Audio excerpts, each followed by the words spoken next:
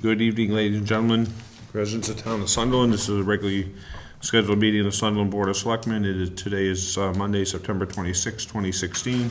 Let's call to order at 6:37. And our first order of business is we're going to talk to and we're going to grill the USTA Western Mass representative Michael Calindo, who is coming here to talk to us about a one-day liquor license. Michael, what can you tell us? Well, what would you like to know? It's actually, if you want people to come, it's a private event. Oh, it's a private event. Okay, so we usually tell people they have an opportunity to sell their thing. I understand. So you're not going to sell it? Nope. What can you tell us about it? Well, we're a 501c3 nonprofit organization that gets most of our funds from a larger group called the USTA New England, United States Tennis Association. Mm-hmm. Every 7 years or so, the New England board has a meeting in Western Mass. This year it's in Northampton. So after the board meeting, our organization has invited their organization to come join us for some tennis and a cider tasting. Okay. And it's going to be at the Maple Ridge Church? Correct. And Community Center? They've been reaching out to a lot of different people, haven't they, Michael? Yes, they have. Good job. That's a good job. So it's a nonprofit. There's no sales. Nope. How come we're asking you to get a license? Because we're serving alcohol all night. Yeah. Really? Even if you're not sales? Public event. Well, private event. Private event. It's not open to the public. But the facility doesn't have a liquor license. I don't know whether it's... It'd be like if you're having a wedding. All right. Okay. I made... So there's a $100 fee. Have you paid that? They have the check.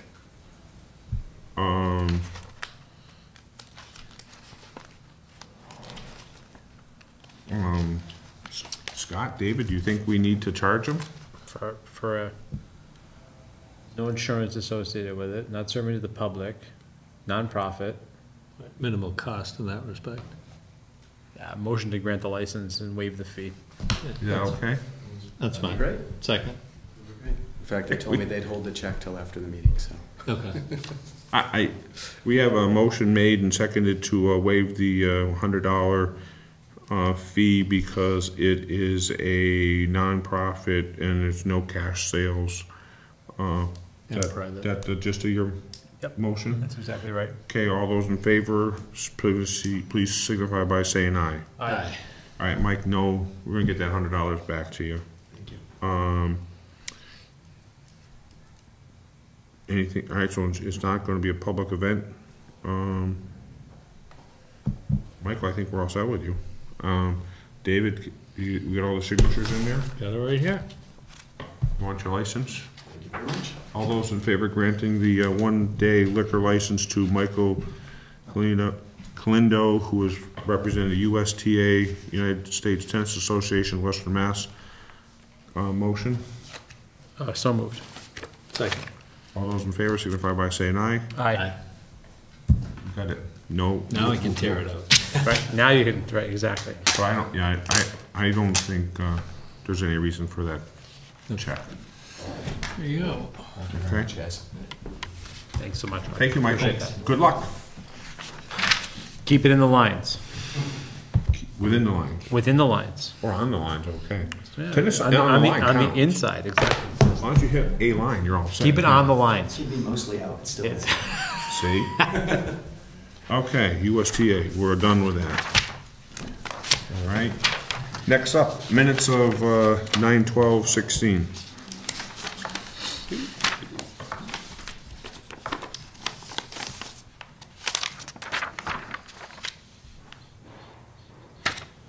Motion to approve the minutes here as Okay, David? presented. Second.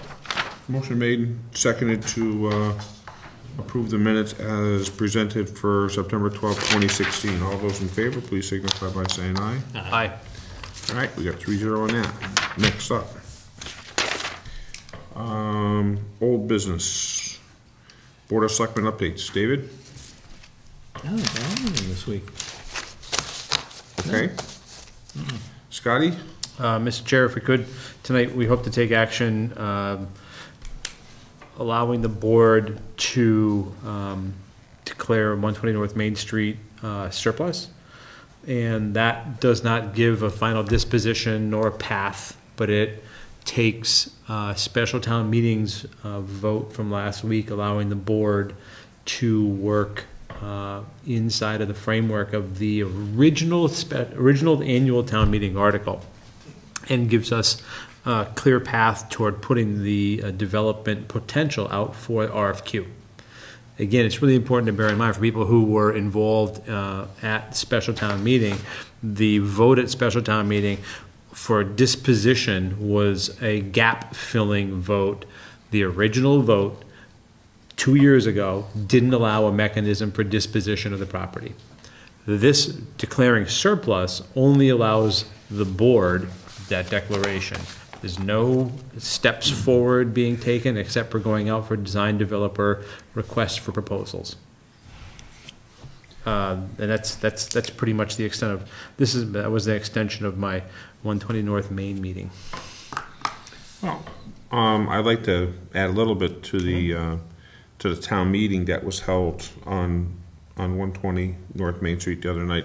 First, I'd like to thank everyone that came to the meeting. It was an interesting meeting because I thought the moderator actually did a good job about explaining the rule of 7. A lot of times that in larger town meetings that gets lost. Yep. But and sometimes we are very familiar with certain things because we've done it many times, but sometimes the person that comes to 1 or 2 town meetings or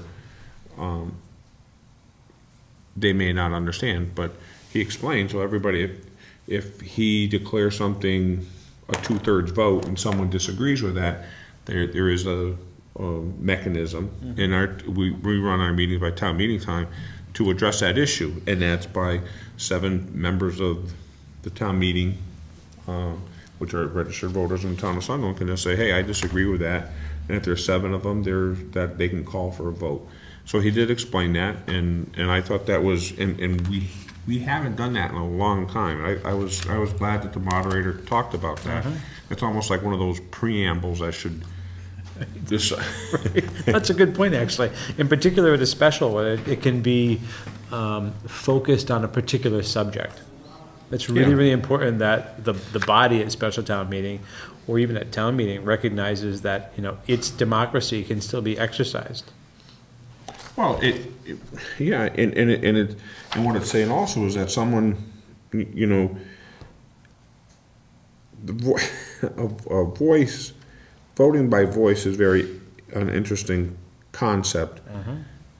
We on the front of the stage, because we're facing the stage, sometimes we hear things much differently than the people in the audience. Good point. Yeah. And most you can actually see people's face. You can see people's expressions, their mouths, and you can see people kind of how they're voting. And a lot of times when you vote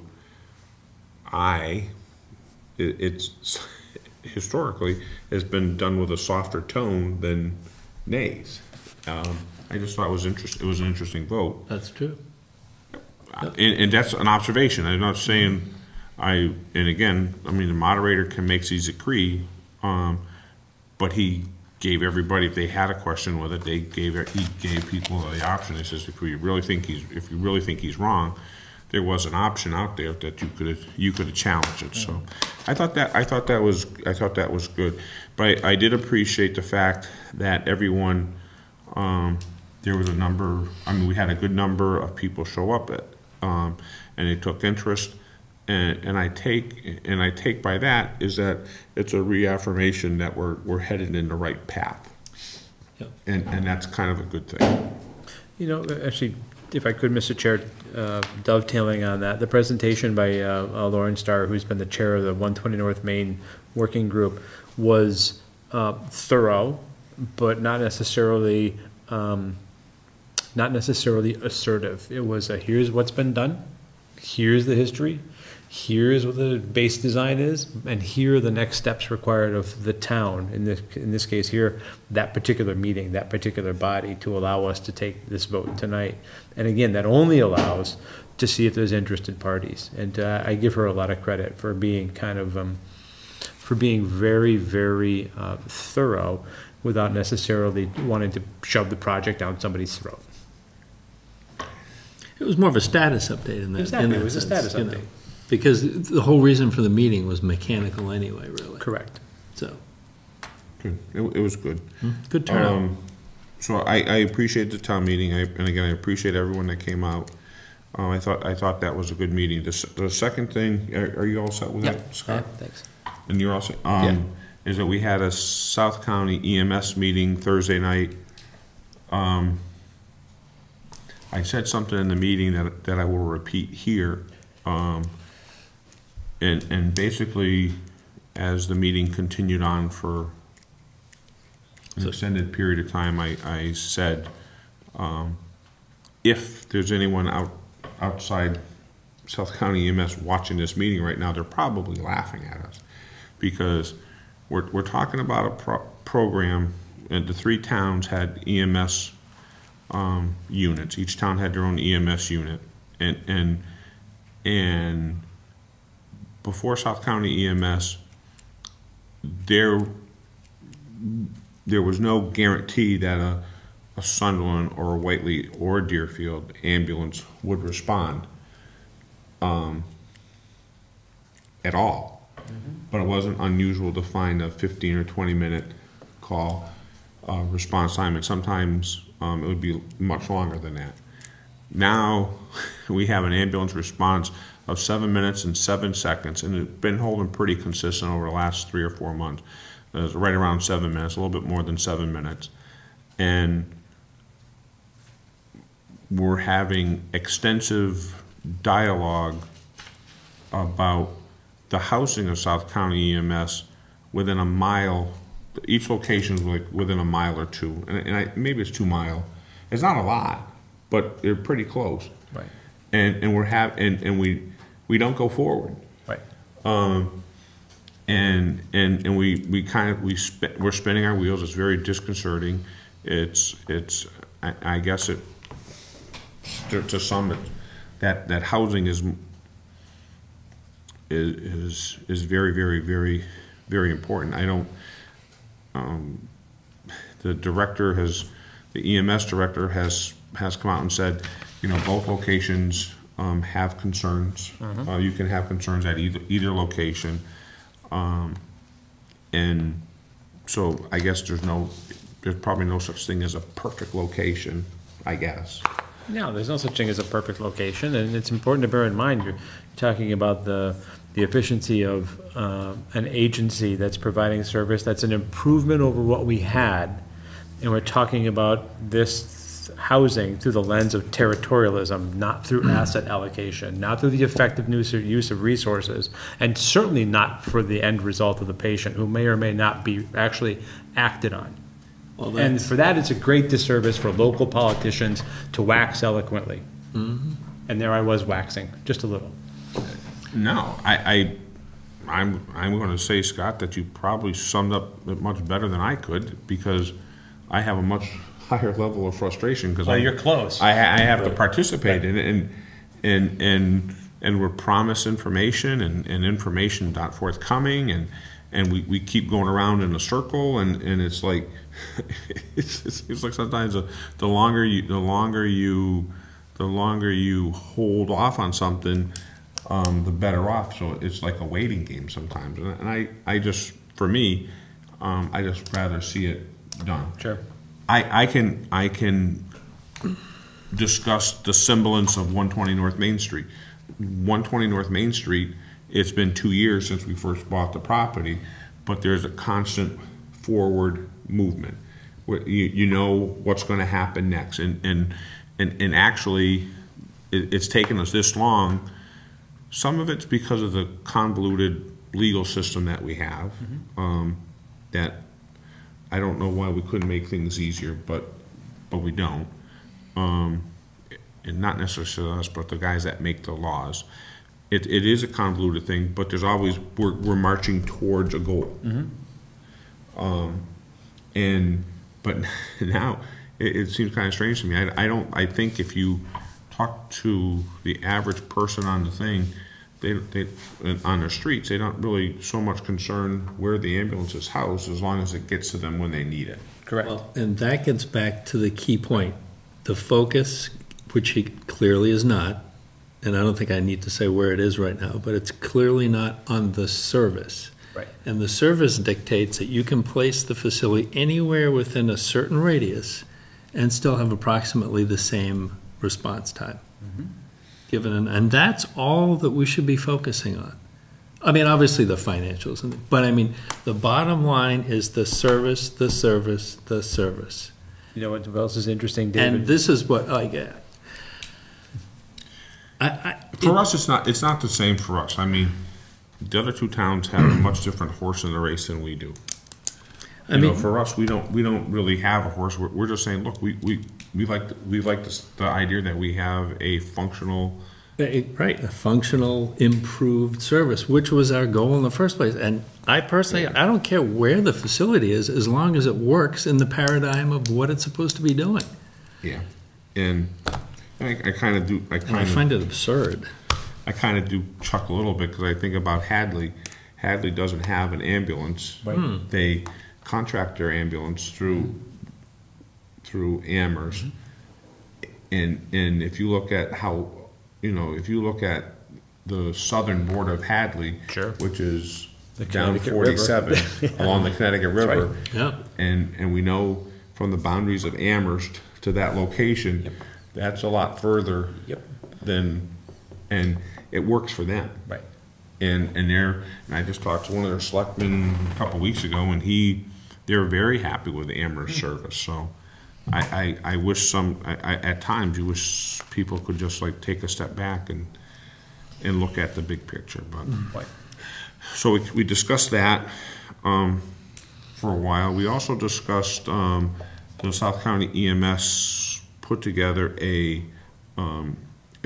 we need to replace one of the ambulance. They have an ambulance group, and they made a presentation, and there was they discussed the equipment they're looking to get at, and more so they're starting to look at now in the ambulances. They're becoming much more concerned about the safety of the people riding in the ambulances, and about now they're talking about the ambulance they're looking at now is that the paramedic EMT is seated in a 6-point harness. Okay.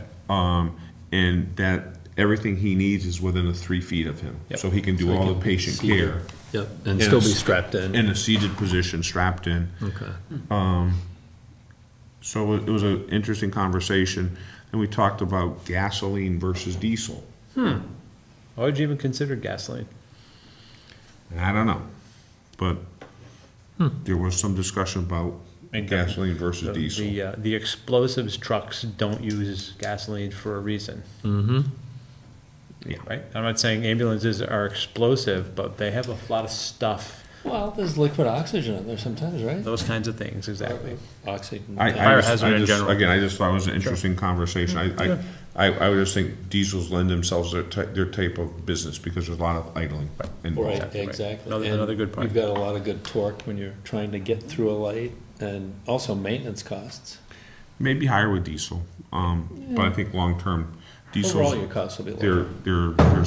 They may be a little stouter in initial. Yes, and they last longer. They can engine. last longer. Yeah. But anyway, so we discussed that. So we forwarded a recommendation to the Deerfield board. We'll see what happens with that. That's all I have for my updates. So, down to new business, Scott, you want to continue on to 120 North Main Street? Yeah, if it could, Mr. Chair, again, this is an extension, and I don't want to sound like the needle stuck in a groove, but if we approve this motion tonight to declare that property surplus, it only affords the board the mechanism to post the RFPs. That's not accepting a design. There is no project. It's a matter of enticing the largest possible pool for what's essentially a marginal project for, and I say marginal on the economics, we're talking about less than 20 units. So that said, no decision is being made about color, height, entry, all of this stuff. Again, we have a really engaged community, and they want to know what's happening. Well, there's not a building happening right now. Not even there yet. Yeah. There's going to be a whole process that unfolds where we hope to get designer developers to put proposals in, including financials, who their backings are, schematic design, delineations that concur with the wetlands. There's a lot of upfront stuff. And then we review those, not unlike the RFPs that went on for the Veterans Memorial, for the library, or it's a very community-based process. So if we could, Mr. Chair, I'd like to move that the Board of Selectmen determines under Chapter 40 of Mass General Law, Section 15, that a town-owned property on 120 North Main, described in the deed recorded in Franklin County Registry of Deeds, page 176, and acquired by the board and the town, actually, amend that motion, for open space, recreation, or community housing purposes, is no longer needed for the town for all such purposes, and that the property be transferred by town meeting to the Board of Selectmen only for community housing purposes and for the purpose of conveyance. And again, that's wordy, back to the legalese we talked about, but that only we went to town meeting for a vote to be able to convey the property. Okay.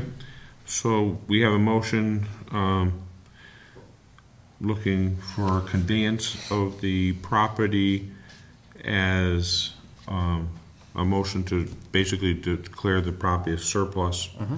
And it's under Mass General Laws, Chapter 40, Section 15A, which is now town-owned property, and also it's in the Book of Registry and Book 6604, page 176. We have a second on that?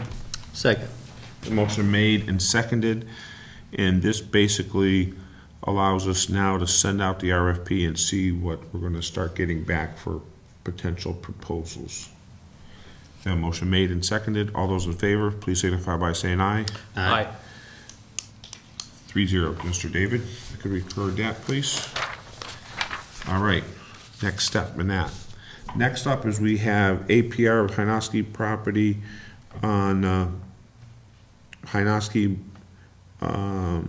Monterey Rose Limited. And this is a parcel of land in the south part of town. David, how much do you know about that, being on your former conservation person? From what I can see, it looks like a good parcel to add. I know one of the things about the Conservation Commission is they've been trying to be more focused about which things to put into APR rather than just tossing everything in there, you know. So basically, this piece of property is at the corner of Brown Cross Road and Russell. yep. And as I remember back over the years, this is like the one piece of property that's been out Consistently farmed. there, and that they've been trying to gain. We in the town, the state have been trying to gain access to, and I guess it's finally occurring, and that's.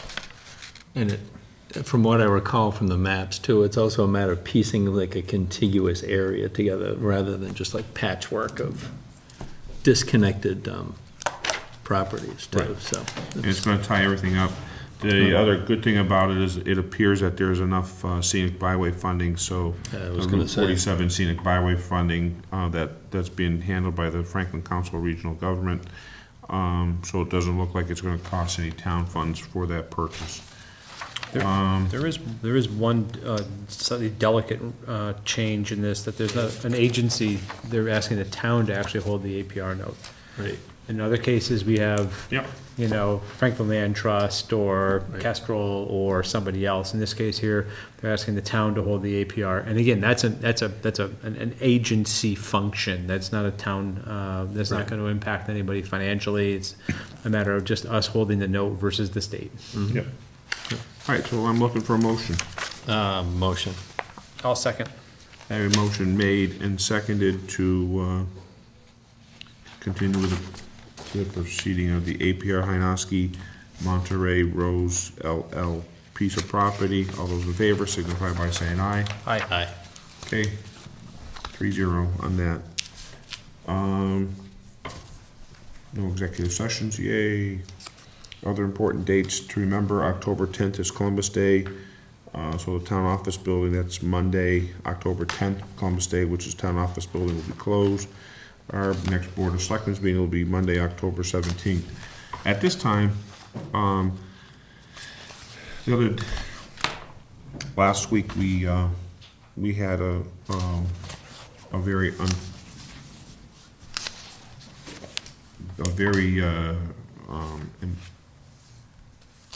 key member of our community passed away, Albert Reuben Drake. Al, in my opinion, summed up what a resident of our community, I can't even think of the right word to describe what Al did. He is very involved. If you're ever putting on a function, Reuben was there with Dunkin' Donuts coffee and donuts, and he came into Town Hall just to check on how the people were doing here. He's very, very familiar with the people here. He and Christine were around town all day. Their service to our community goes back, I think, to when they first moved to this community. They took interest. They had 5 daughters that were very involved in a lot of different things. They were very involved with the fire department, so many other things within our community. Reuben will be missed.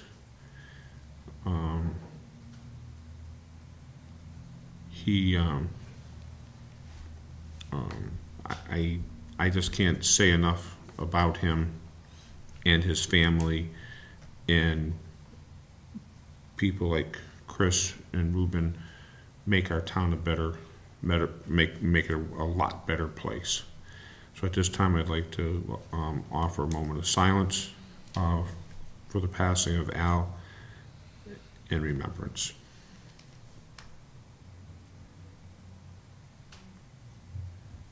Thank you. Scott, do you have anything else to add?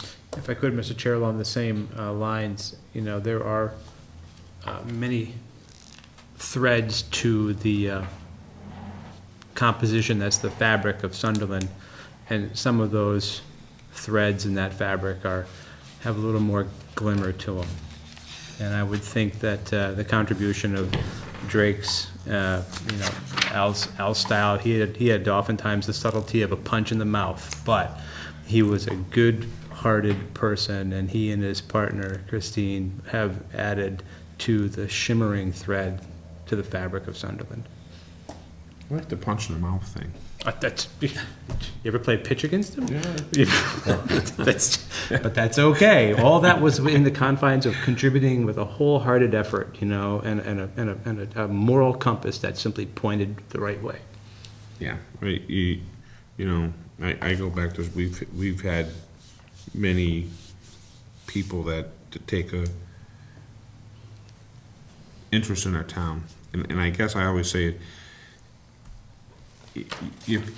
If you just talk to your spouse or you talk to your neighbor, it's a pretty good chance that you're not going to get anything accomplished or anything changed.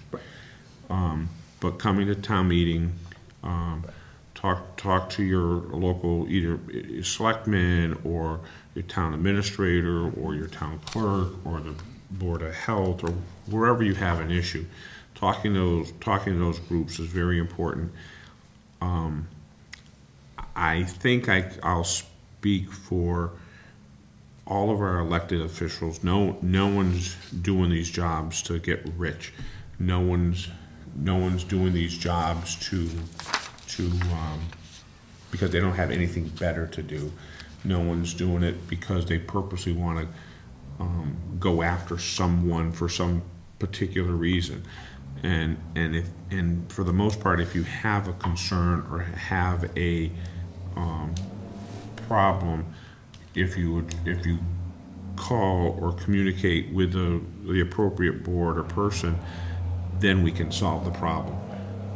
Ruben wasn't afraid to say what he thought. Yep. Sometimes you may not want to hear it, but sometimes you go, where'd that come from? Right. And you say, and he'd look at you and say, well, what do you mean? He says, well, that's the furthest thing. And he would listen to your explanation. And together you could reason out. And I think that, I think that was the most important thing, is at least he gave you an opportunity. You may not both walk away agreeing with one another, but at least you understand where each other are coming. Exactly right. And I think that's, for a community to succeed, you do have to have that conversations. If anybody's out there watching, I will just remind everybody that there is a presidential debate this evening. I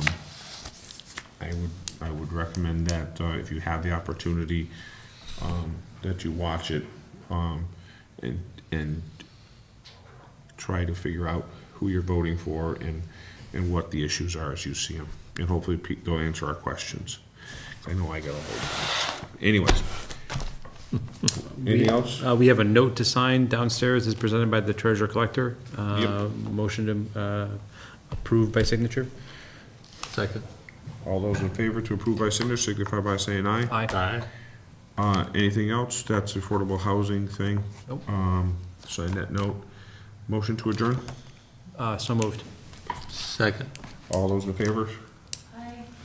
Nice. Oh, 3.75. Remember that, Joe. You get a partial vote here. Please declare us out at 7:10.